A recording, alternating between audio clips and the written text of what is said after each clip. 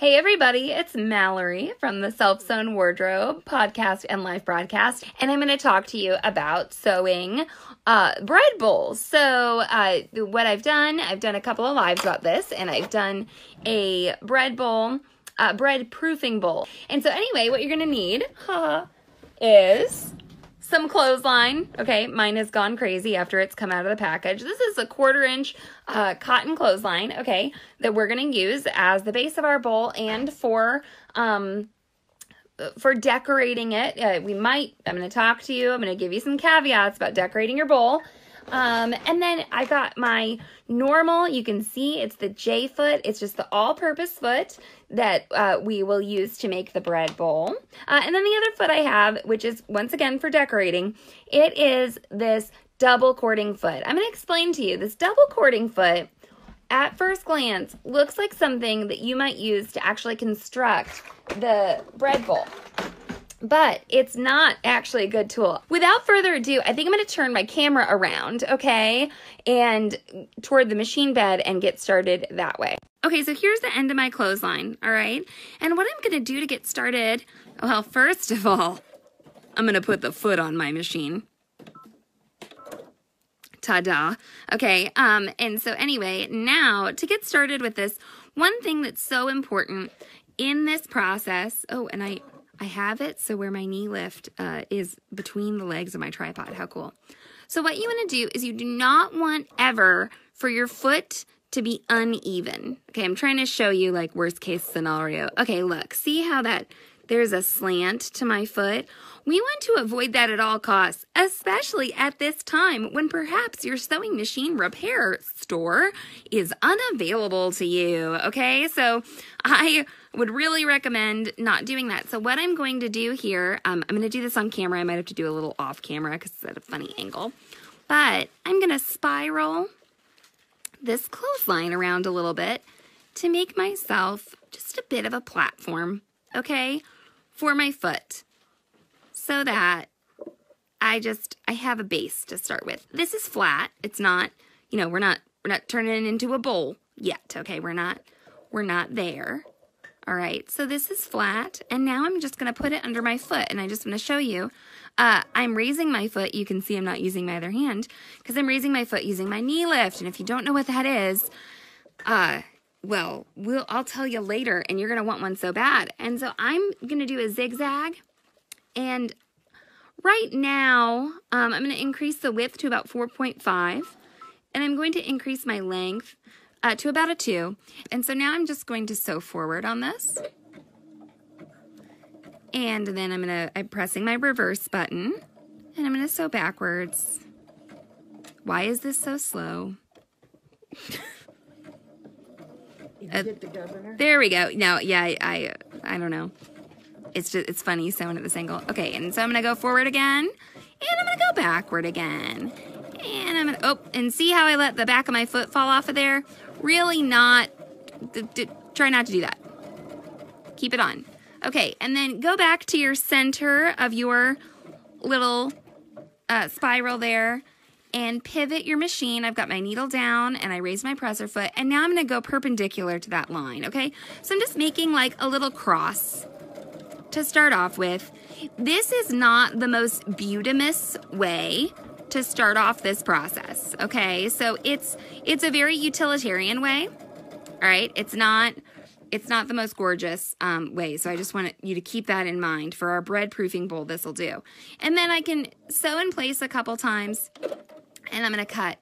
Okay, the next thing I need you to keep in mind is as I really put this under there, kind of the, quote, wrong way. There is a wrong and a right way to do this. You don't want your bowl to grow this to your right. You want it to grow to your left. So if I have it this way, and I keep turning, and here we go, and I keep turning and adding and turning and adding, my bowl will grow out to the left, and that is what I want. If I turned it over and it grew out to the right, well, then the top of my machine, up here would get in the way as I went to curve my bowl to make the sides. So ask me why I know that there's a wrong and a right way to start sewing your bowl, okay? So that is why. So now I'm going to proceed to do the base. So once again, my zigzag is set at a width of 4.5 and a length of 2. You may even, depending on yourself, you may even go a little wider, okay? So I'm going to sew this a little bit. You know what? I think I'm going to go to a 5. Yeah, why not? Okay, so I'm going to a 5 width. And you can see what I'm doing is I am zigzagging to join my pieces. And at the beginning here, you have to go kind of slow, and you may want to adjust and rotate. All right, so this is going to let me show you something really important.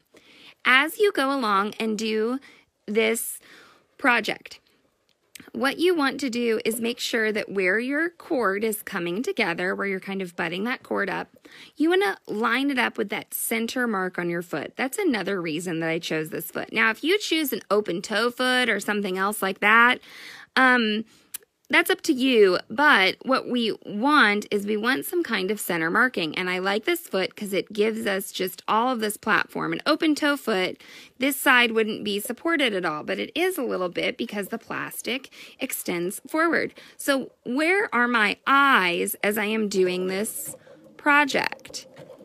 Well, they are on that center marking of the foot.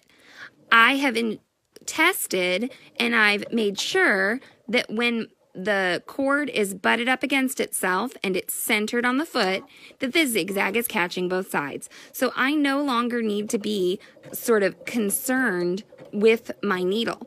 And watching your needle is not a good policy while you are sewing. Okay? And the beginning is, it's not like, I don't want to say the hardest, but it's the slowest going because you have the tightest curves here.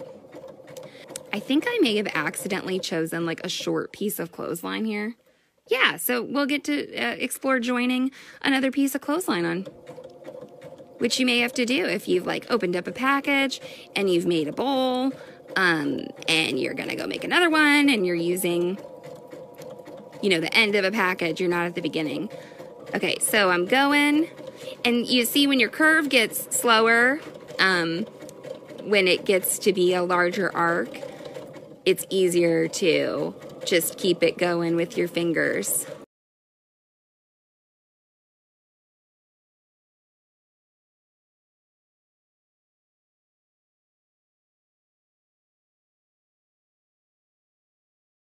I'm just gonna measure this just so you all can see where I'm at. Actually, I'm almost to where I want to be. I think I want to be around 3.5. Well, yeah. I think it's almost ready. It's almost time for me to curve. However, I'm in a little bit of a special situation here. Okay, so look, I'm coming to the end here. Now, this is where the fabric wrapping practice, of course, would come in like super duper handy, because you could get a seamless look where no one would even guess, okay, that the cord had been pieced together. So what I'm going to do is I butted that up against the edge there, and I'm going to kind of go as far as I can and keep those lined up. Okay. And then so what I want to do is I want to sew, like sort of, and it's not perpendicular because that's a curve. Whoop. Really? Oh, Selena wants to know how would I finish the cord. I like to loop it back and make a little hanging loop.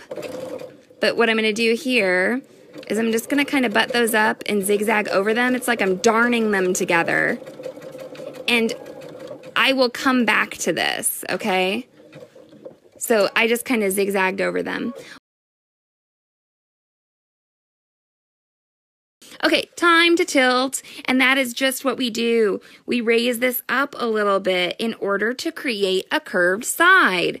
And this is where things get fun.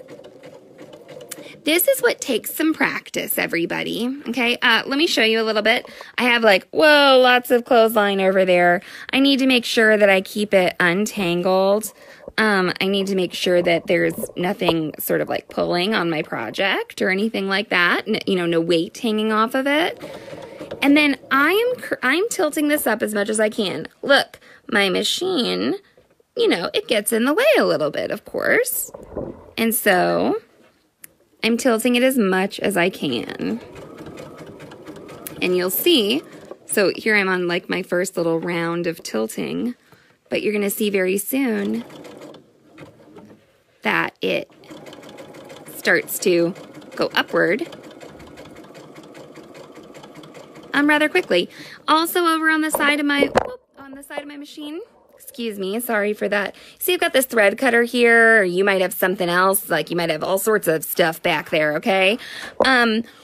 You just need to make sure that your little flat bottom there is not getting hung up. So always, you know, be looking at your project path and your thread path. Paula asked if I'm using a Microtex needle.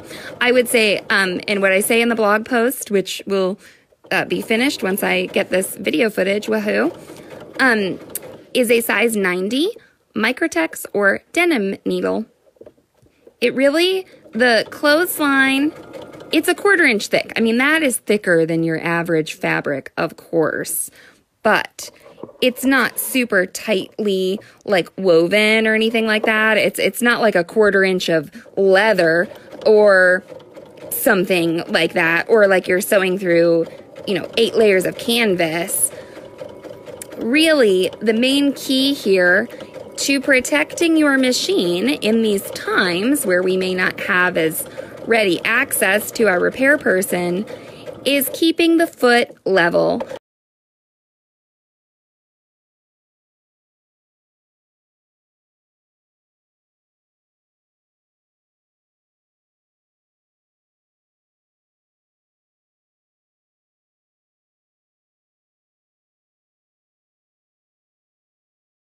If I have missed anywhere, okay, you will be able to focus on this hopefully a little more unless you're doing a Facebook Live, which is super fun. So if you want to do that, go ahead.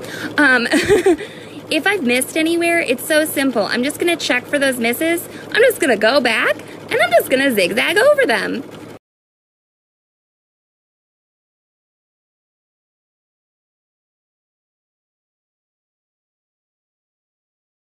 Oh, do you see how dusty my foot is getting, everybody?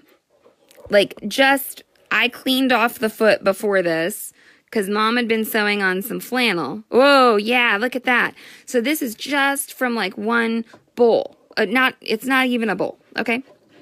It's a small tray at this point.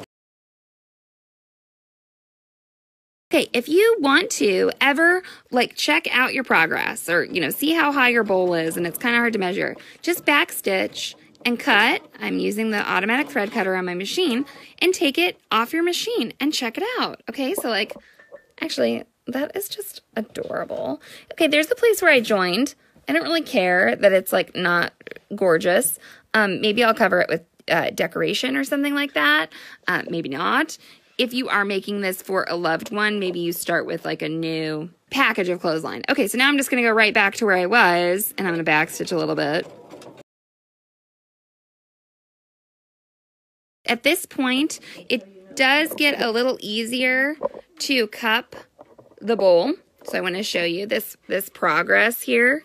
So look, I've got more space. I've got more, you know, room to maneuver a little bit. Okay, so once again, I'm going to just backstitch. Raise my presser foot. Oh, check that out. This bowl, looking like a bowl. Okay, it's not quite as tall as I need it to be yet. So I just backstitched, I went forward and back to get started again. I also got to take some video of me getting the dough out of the proofing bowl and really showing that it can stick a little bit, but then showing you the bread after it's baked. and showing you that it doesn't really matter, that you still get the cool lines and you still get the... Now I want to talk to you, when you get up here and you're less encumbered by this part of the bowl, you could start to really like straighten this up more or whatever. And I think my bowl actually flared a little bit up there, my other one that I did. But yeah, it's looking really nice. I think I'm really almost to the height I want. I don't want to shortchange myself. And my left hand has kind of changed position. It's sort of on the edge of the bowl instead of where I was kind of cradling the bottom before.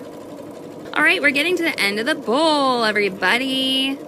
Okay, so I'm going to finish this off. I'm going to cut some off to make like a little loop. And you don't have to do this. You could cut it off and sort of do what I'm going to do with the loop. Instead, you just stitch the bejesus over it. You could use a little bit of fabric. If you wanted to make this look nicer, you could enclose this in some fabric. But look at that. I just opened that up. I'm just inserting it right there. I just zigzag, zigzag, zigzag. So I'm going on one side of that inserted tail, and then I'm going to go back, and I'm going to go on the other side. Okay, going to stitch in place a couple times. Okay, and boom, boom. Okay, yeah, this is a good size bowl. All right, look at that. Now, what I did with my other bowl is it has loops of clothesline. But what happens here is this is 1, 2, 3 layers of clothesline. Tell you what, let's just not chance it. Let's just, if you are going to decorate the inside of your bowl, just do something where you're applying 1 layer of clothesline. And so I think what I want to try and do here is a bit of a spiral. And I'll see if I can film that. But this is where I want to talk to you about. Now, we are going to use our double cording foot. I believe that I'll probably be going on the left. That's what I did last time. And so how I'm going to sew this on is just with a straight stitch, okay? I'm going to make it a little longer than normal. So I'm going to choose a straight stitch oriented to the left. I'm going to increase the length to about 3.5, okay? But the reason that this doesn't work so hot when we are zigzagging, okay, is because those zigzag stitches will start to get caught on that groove that is behind the needle, behind where the zigzag gets made. So you see, that groove's going to get in your way. So this actually isn't a great option for constructing these bowls. I've tried it and my zigzag stitch gets caught. So here's what we're going to do. We are going to just use it for the couching. All right, so here's the deal about this clothesline bowl. Just, you can get in here, okay? And you can like fold it back. So check this out. Like I can, fold this back if I need to or something like that. So the design I did before was fairly intricate and I just showed it who's boss, okay? But right now what I'm going to do is I'm going to do this spiral and I'm not going to bring it into the center here, like into the base, because I like the spiral that I get from the flour just when I am like when I put the bread in there, like if this was an unadorned bread proofing bowl, so I just like that. But I am going to do a little thicker. I'm just going to accent sort of the spiral that I'm getting. So once again, I have my machine on a straight stitch oriented to the left. My cording is in the left groove of that big double cording foot. And my stitch length, okay, I thought I put it to 3.5 and then it was down to 3, but who knows? Okay, and then I'm going to go. And what this is doing is it is just guiding my cord. Okay, and I'm sort of freehanding this. You could draw like with a graphite pencil, okay? So what I'm going to do is I'm just going a couple of coils away from the center right now. And when I get back around, you'll see that I'm just going to kind of space away. Okay, so I'm just going to show you. The bowl is like this, and I'm around here. I'm just sewing. Get your cord to a place where it's free. Okay, and you're see this is my previous cord, so you can see how much that's sticking out. So that can make an impression on the bread as it's proofing and be fun. I'm coming to the end here. I think maybe I'll just sort of finish this off with like a parallel to the rest of the bowl. Like that could be a pretty way to finish this off. So it's like a sort of like a lip or a ridge on the bowl. All right, and since I'm coming around, oh look, this is all like kind of ending up right here. I don't know if I would have necessarily planned it that way. It's ending up with my loop. I don't know, maybe it's a good thing. It's all in the same place. Okay, so I'm gonna come here and I'm just gonna sew my straight stitch. I'll show you. Whoa, that's kind of fun. Look at the inside of that bowl. You see these little frayed edges here? Okay, we didn't want those. So off with the double cording foot again. On with the all-purpose foot. Once again, if your machine is not up to sewing through a lot of layers, don't do this decorative part. I hate to say that. It's, you know, it's not the most fun recommendation, but I don't want to see your machine in the store, you know, in the repair shop, or unusable and unable to go to the repair shop during this time of physical distancing. So once again, I'm just kind of darning over that join. All right, sew in place a couple times. My machine has a button to do that. All right, and then I need to do, okay, so that's what it looks like. I don't really mind that, and like zooming in on it may not look, you know, super beautiful, but it does not look half bad. And then I'm going to go back. So once again, I'm just darning sort of, this is, if you've seen our darning videos, we kind of just, we call it sort of reweaving the fabric with our zigzag stitch. And so that's what I'm doing, just covering up that, you know, frayed edge of the clothesline. And since I used a thread that coordinates, okay, so like, see how my spiral got like a little off there? If I'd drawn it on, it would have been more precise. But for our purposes, for just creating this sort of, you know, fun pattern that will sort of show up on your bread, I think it works really nicely. If you do have to put this in, my sourdough recipe calls for you to do the final proofing in the refrigerator in this, okay? I put it on a plate or a cutting board, okay? Like, when it gets full of wet dough, it can get a little, you know, it's not like ceramic or wood or anything like that. So I do put the base onto a cutting board or something, and I flour the bejesus out of this bowl. It doesn't really stick to this part. It does. If you just make a normal one with no decorations, you'll probably have no problem. But it stuck to my decorations a little bit.